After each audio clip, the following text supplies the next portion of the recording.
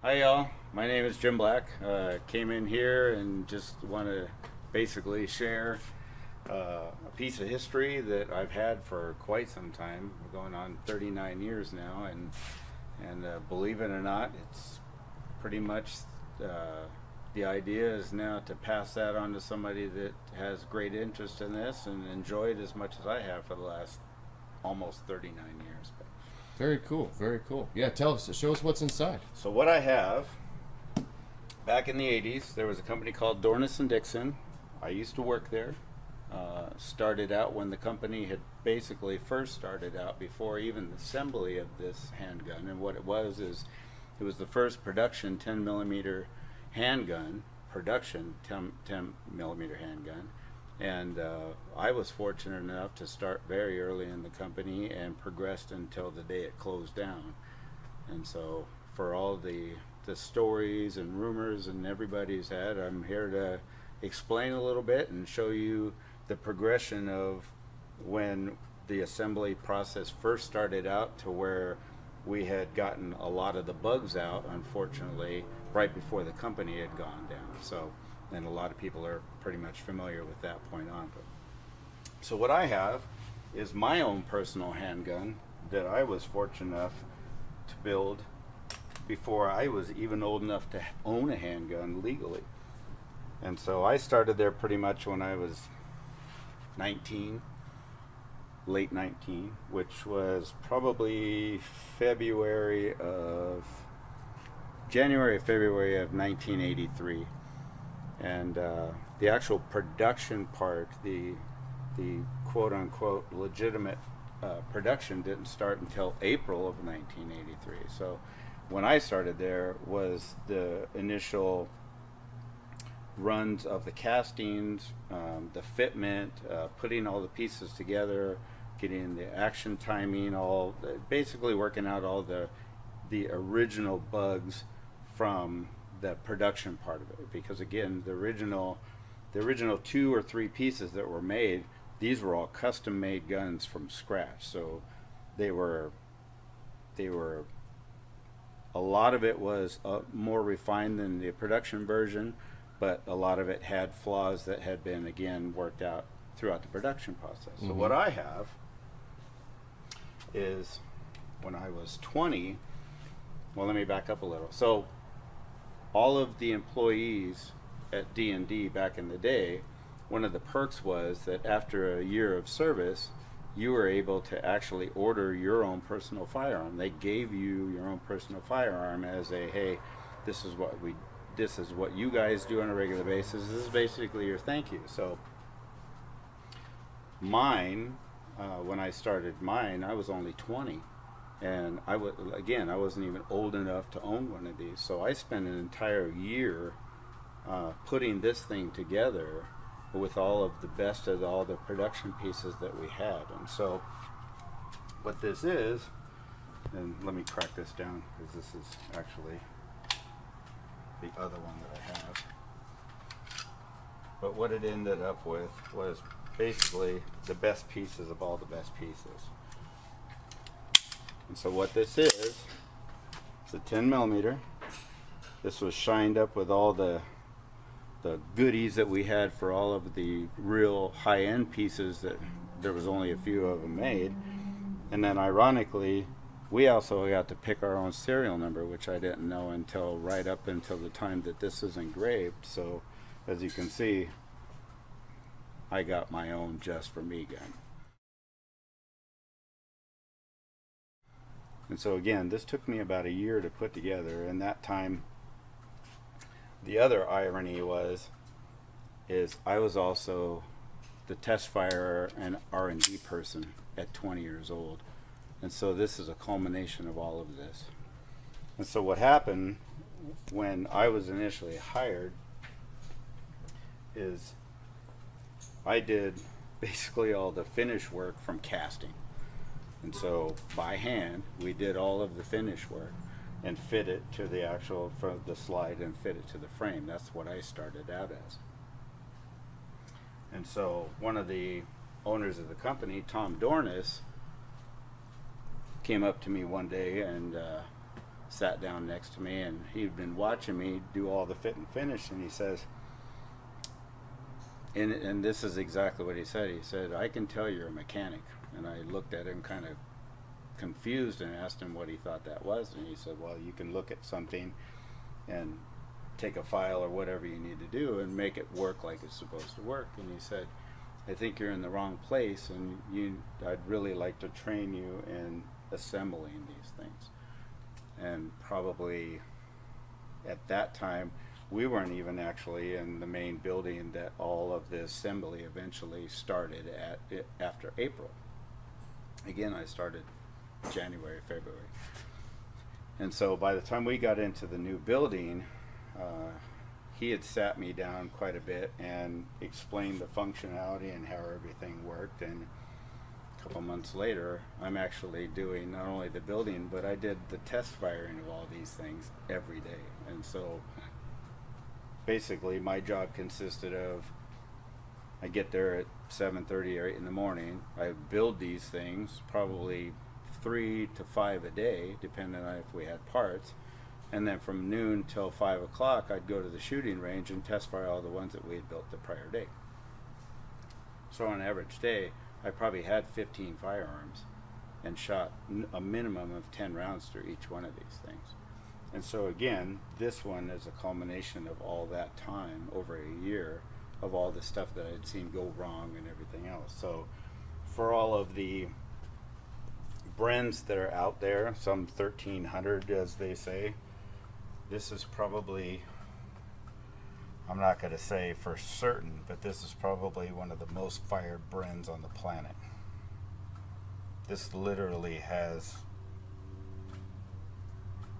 a lot, more than 10,000 rounds put through it. I can almost assure you that. It's a lot. And so what you're looking at is kind of an oddity, because originally these things came with 5-inch barrels. And I'll show you how that all is. The stock standard Bren 10 was this.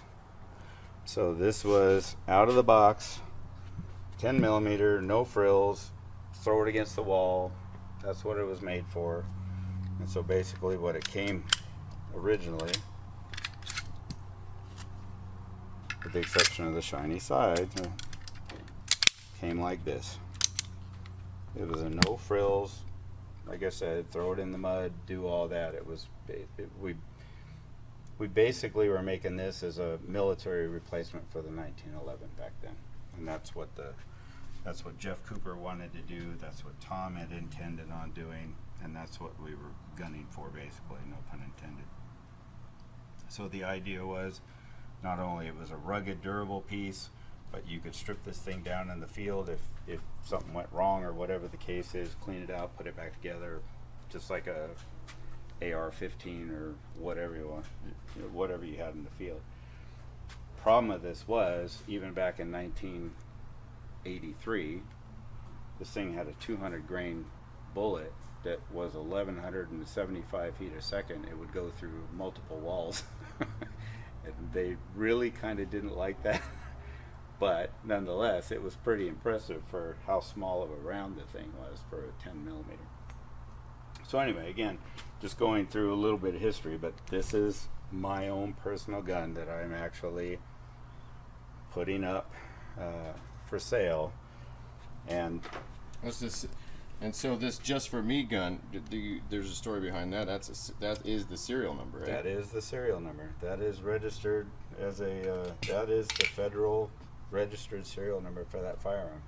So a good majority of them, I'd say 98% of them, were all, of course, like the serial numbers, the SM, the MP, all that other stuff, and then it had successive serial numbers on them that we just had written down on a piece of paper and then submitted that as far as what the federal regulation was. So when I found out that we could actually put our own custom one, depending on, it had to be, 9 letters or whatever the case it was, there, to my knowledge, was only 3 of these, or 4 maybe, that had custom serials like this.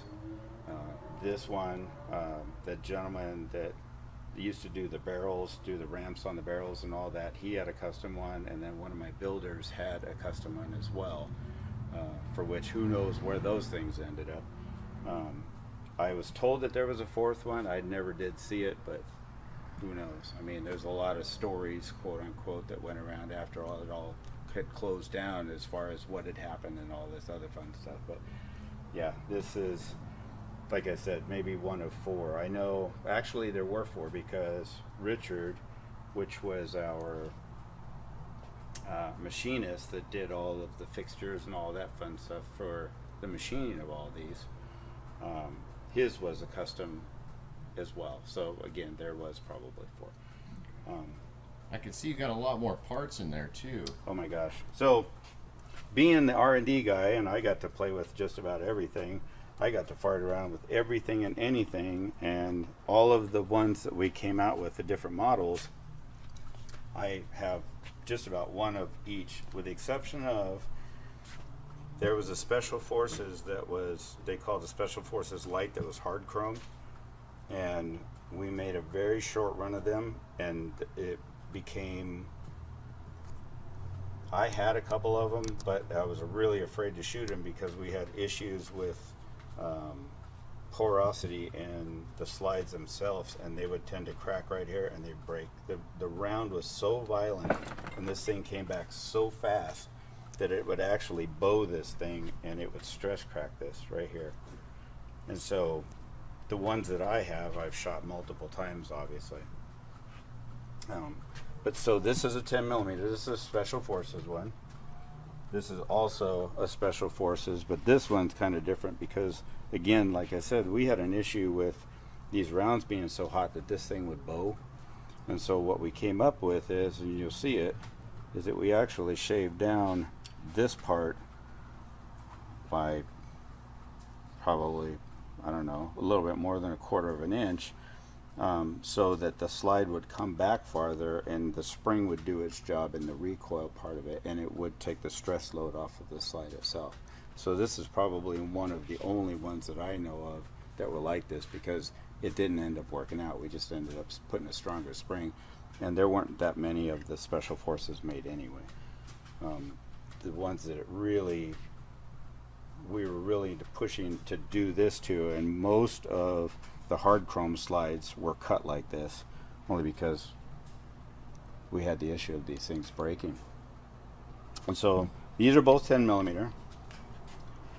This one's kind of a special one, because this is a one of 3 that I know of. Tom Dornis had his own personal that was a 45.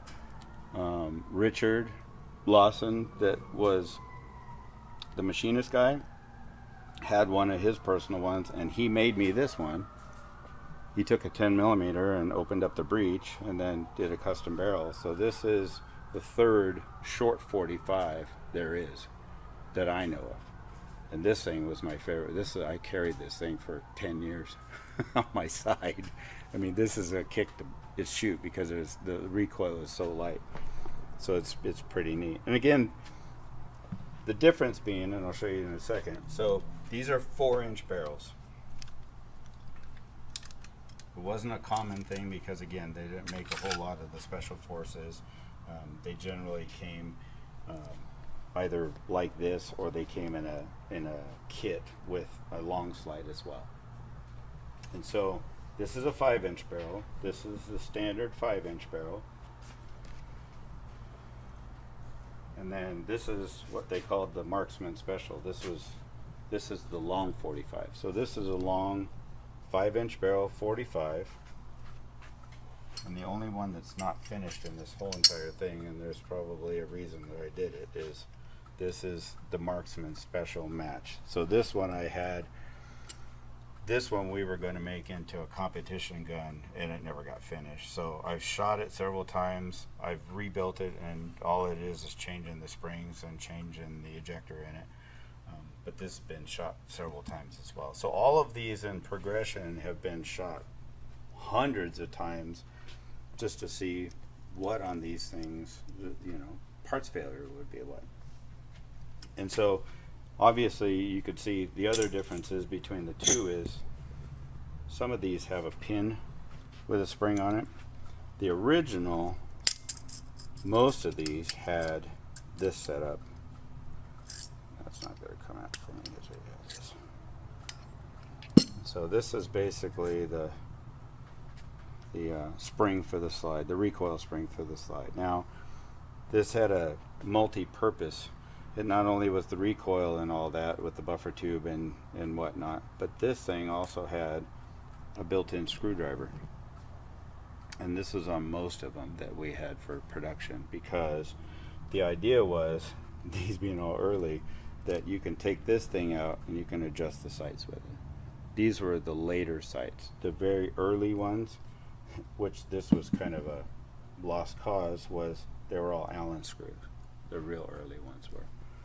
And so this came into play obviously after we'd started machining these. And this was probably early 84, mid 84 is when we started doing all of that. I like the pins personally because this thing was a pain in the rear end to put together. And it really served no purpose other than the fact that, you know, it just gave added extra spring. So, that being said, like I said, I got to do all the R&D stuff, so you can imagine out of the whole entire year, five days a week, on average I was shooting 150 to 200 rounds a day, depending on. And all of these went through brutal regiments on to see if we could break the doggone thing. And that's how a good majority of the late Brens that were put together, that's how they benefit from. Okay. Even this. So anyway, you've done some work to this stuff, preparing it for sale. Can just a quick rundown of what you've done. So basically what I've done, this is sat in this case, believe it or not.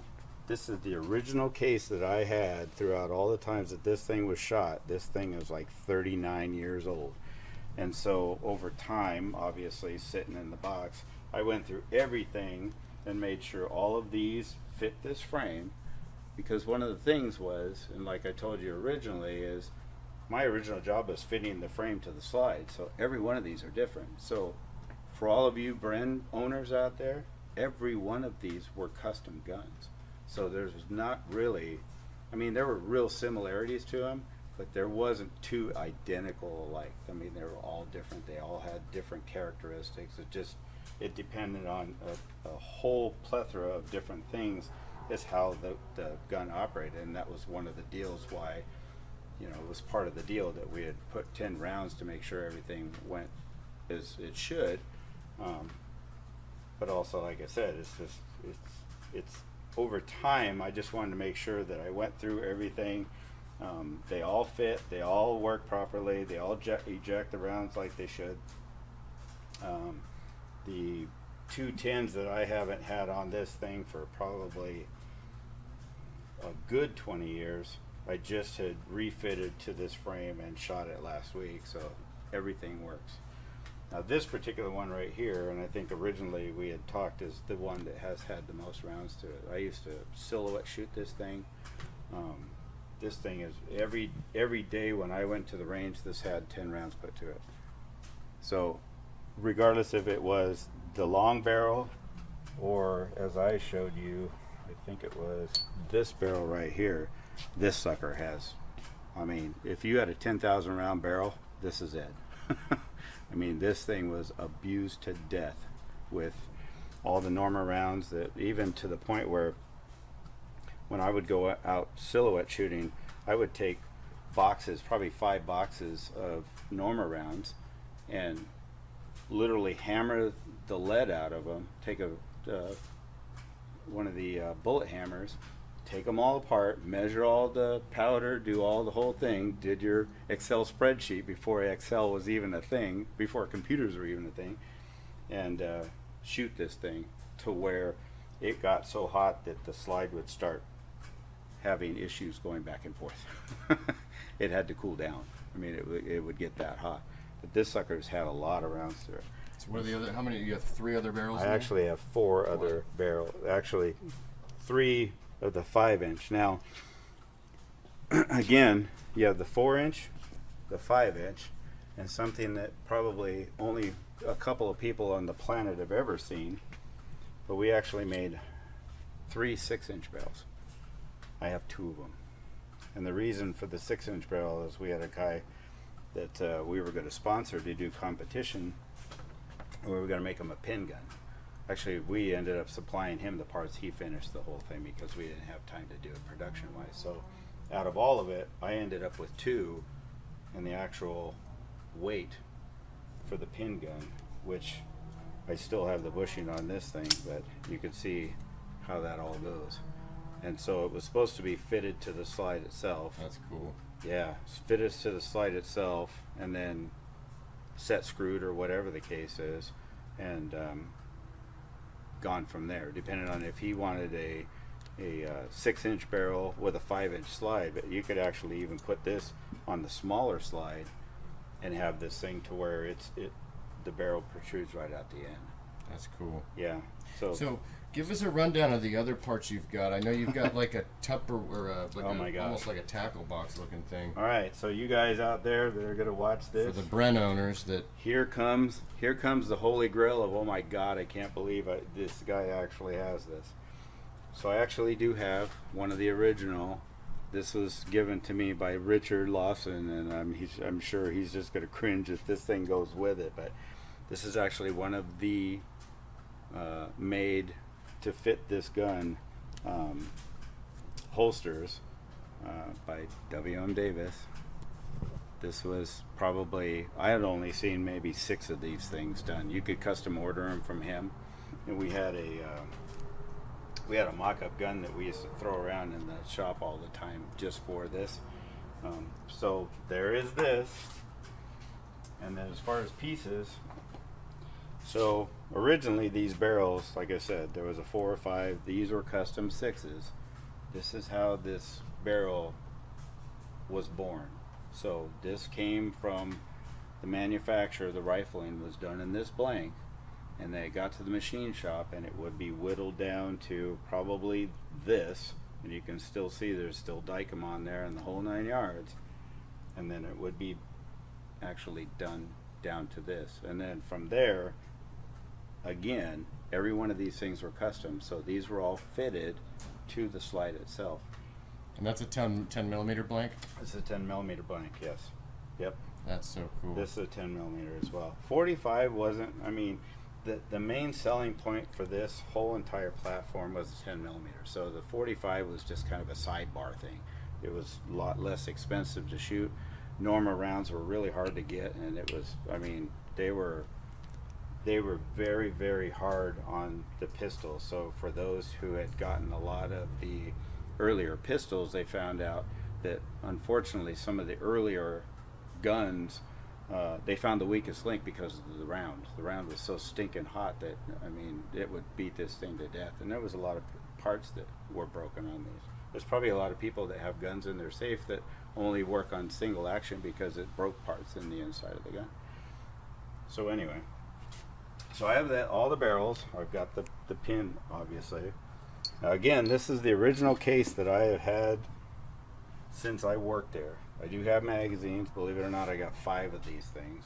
For all you guys that wanted the 10 millimeter mag, I have 3 of them, and that was a later thing. And you know, I can't apologize for something that happened 35 years ago, but I can tell you exactly why that happened. But the way cool thing is parts. And so, out of all the time that I did this, here's where you guys are going to start foaming at the mouth. I have spares of everything. Hammers, triggers, the trigger bars, which these are made of unobtainium, unless you have a 3D printer and a really good person that knows how to do hardening. And of course these little babies. These are the things that everybody would probably love to have 2 or 3 of, and the pieces that break the most, which is this little beauty. And this is what creates the double action, single action on the pistol. And basically this thing rides on here. When you pull the trigger, it pulls this part back, pulls the hammer back, it gets to a point, drops off, and then that lets the hammer go forward. So this is probably the only two single pieces, unless you got a hold of them somewhere else, out there. And so obviously you can tell by all of this, there's multiples of everything.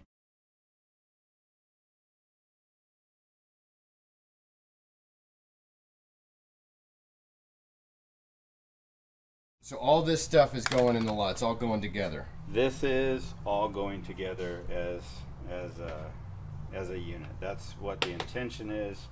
And talking to Richard, that obviously providing me with some of the really neat things that I didn't even know he had after all these years. Yeah, it probably, my feeling is that as a collective and the history of this thing, it's better to sell it all as one deal. Now here for the 3 minutes, I'm going to tell you guys this is the best part of it. I also have probably every wood grip that we ever made for this thing, including a couple of spare Jeff Cooper ones, which some of them are beat up, but I have what, I got 6, I got 9 sets of these things. That's awesome. Yeah, these were going on Gun Brokers. Somebody had these things on the Bren 10 for them, $600 a pair. Oh my gosh. No lie. And I had one gentleman contact me, and I told him, look, as much as I would love to do that, I want to get rid of it all in one shot. So this is a chance for any of you die-hard Bren guys. I will give you letters of when I started. Want to assemble that real quick? Yep. Letters of when I started. I have 2 different people that worked in the machine shop that will verify it, and the guy that did the barrels still. But that's my basic. That's been my baby for 38 years.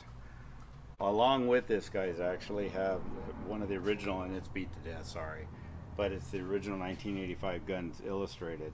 And these were really, really early, and the way you could tell in a lot of the earlier guns is the fit and finish was horrible, and you can actually see it. You could see the porosity in the tops of the slides and all that.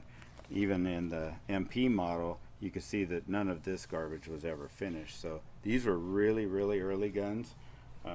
All the later ones, the concentration was not to make it a really fancy, but at least make it nice. And that was part of the reason why when Tom and I had originally met, and he was watching me do this, that's how I got sucked into doing all of the other R&D stuff. So we actually did make them better progressively for all you guys that got later guns. The early ones, sorry, that wasn't me. That was that was Kevin or whatever that guy's name was building this. But this goes with it. It's all good. So. Very cool. Well, Yeah. Someone's going to get lucky. Yep, and obviously through you or any questions that anybody has for this, I'll answer anything that they want to know. I know there's a lot of diehard guys out there, but I can tell you from the day it started, we started production, till the day, unfortunately, that it ended, I was there. And all right. So this is a once in a lifetime for any of you guys, even the ones that had #1 and #2, and I've talked to you guys, but honestly, this one's better.